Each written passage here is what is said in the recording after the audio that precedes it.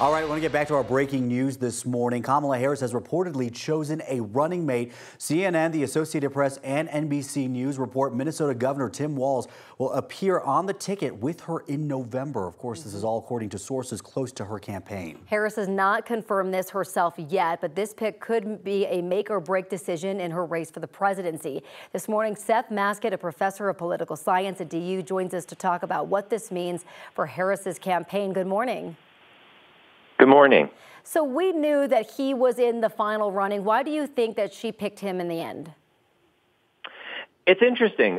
In some ways, I think she seemed to go with him less of the promise of delivering a state. I think it was reasonable to think she was probably going to win Minnesota anyway, as Democrats have in recent years. But more about kind of a regional effect, that he's someone who seems to speak the language of upper Midwestern whites.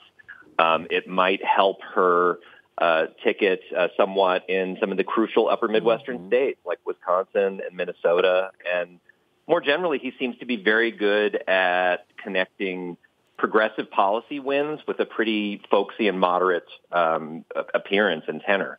And that seems to be just the kind of thing she was looking for. When you take that mix set that you were just describing, of course, his appeal for his progressive policies, but also the fact that they hope that he appeals to the working class in Rust Belt states, how do you think that's going to have an impact on votes from battleground states? I mean, it's hard to say. The literature on this is a little mixed. It's hard to know just how many votes this will move. But what this looks likely is that it's probably not going to cost her any votes. He seems to be an energetic campaigner. He's very good on the stump, and has won a number of impressive victories in that state. So all that speaks well of him and his potential contribution to the ticket. Also, he seems to be someone who kind of reinforces her message in a number of areas.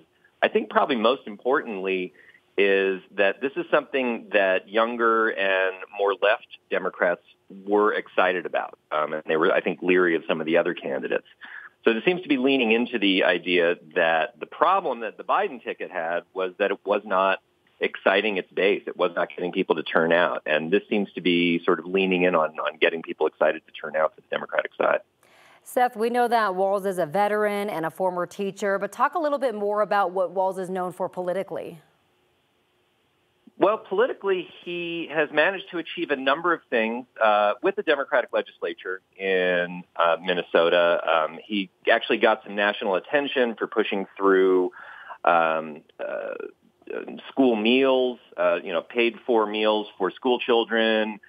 He's been very outspoken in protecting abortion rights and rights for LGBTQ students and children.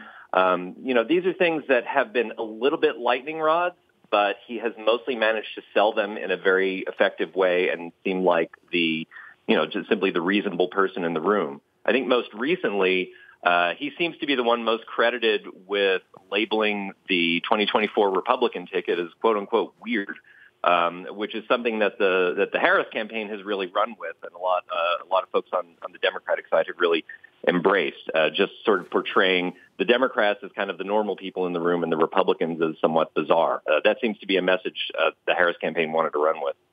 Of course, Seth, as we've been reporting, we are expecting to see Harris and Walz appear together tonight for the first time. Going forward, what do you think voters can expect to hear from this ticket? I mean, I think you're going to see this as a very active ticket.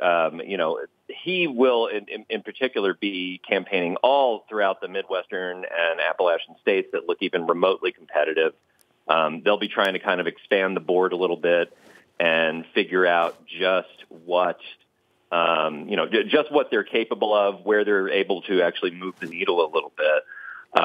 And I think, while they will be appearing together for now and appearing, somewhat together at the convention in a few weeks, I think for the most part, the two will be running very separately from each other, each trying to excite different parts of the country. And so it'll be a very active group of campaigners here. Seth, one more question for you. I got to ask you about the other side with the Trump-Vance ticket. How do you think that this pick affects that side, if at all?